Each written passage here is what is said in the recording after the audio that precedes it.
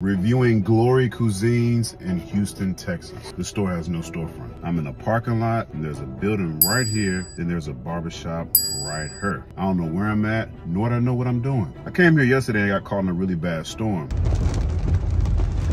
Crazy. And God led me to come back today, so here we are. First, we are trying the loaded nachos. Jesus Christ. Oh boy, this is pressure. This is a lot of pressure. So we got beef, cheese, sauteed shrimp, chicken, and sausage. Are these chips Tostito chips?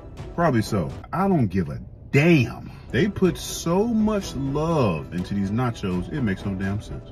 The fact that these are Tostito chips are probably better. You can scoop up everything like this right here. See that? It's layered with a lot of cheese, man. And a lot of the other ingredients. I don't even eat nachos like that, but god damn. This right here, ladies and gentlemen, is the crab cake pasta. Oh my gosh.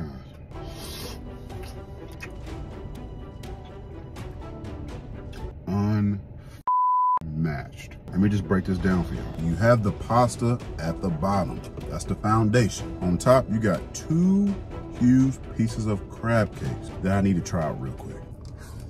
Oh my God, amazing. Then you have the chicken, the shrimp, and the sausages. There is nothing, and I mean nothing in this plate that is not seasoned, which is crazy. I had to try everything in one bite. This was worth every damn bit of that $28.95 dish. They asked me if I wanted Kool-Aid.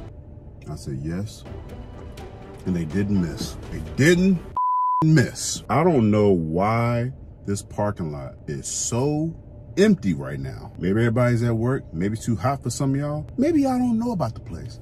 I don't know. Y'all get over here and get this food. I don't know.